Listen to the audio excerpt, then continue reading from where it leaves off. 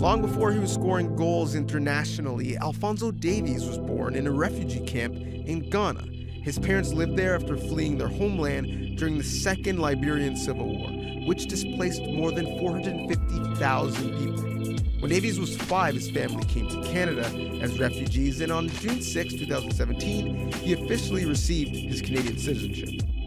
The journey has been long, fleeing a war, living in a refugee camp, and then coming to Canada is what we were dreaming as a family to get here. Now we're here. That I'm excited that I'm a Canadian citizen.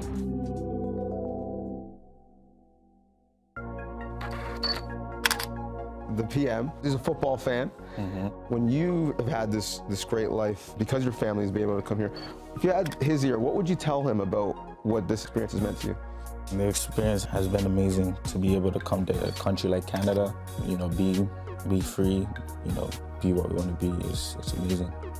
What's it going to be like when the best players in the world are playing for the most sought-after trophy, arguably in sports, in this country?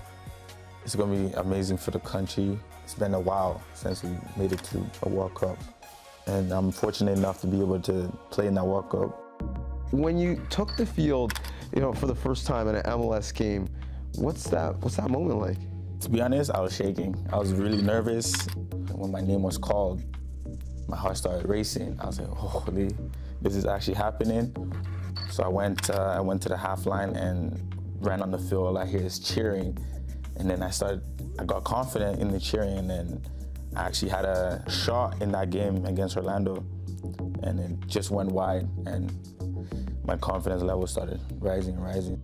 Signing with Bayern, so much talk and speculation on where and when you were going to sign. When it was done, what went through your mind?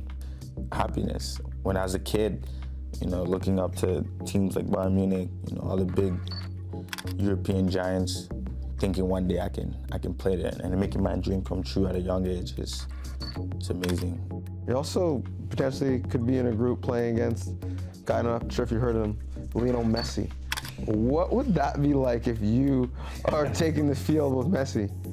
Messi dribbles past players for fun. Like, he's my favorite player. When I see him in real life, I'm gonna be speechless. I'm gonna be like lost for words. Seeing him just dazzle through players, I'm just gonna stand there and say, wow. What's it been like for you to get so much attention and love from the growing fan base here in Canada? It's amazing. Every time I step on the field, I try to play for the people that support me, and play for a country. I think every time I put on that jersey, I try to play for the badge in the front, and all the love that I'm getting it's a bonus.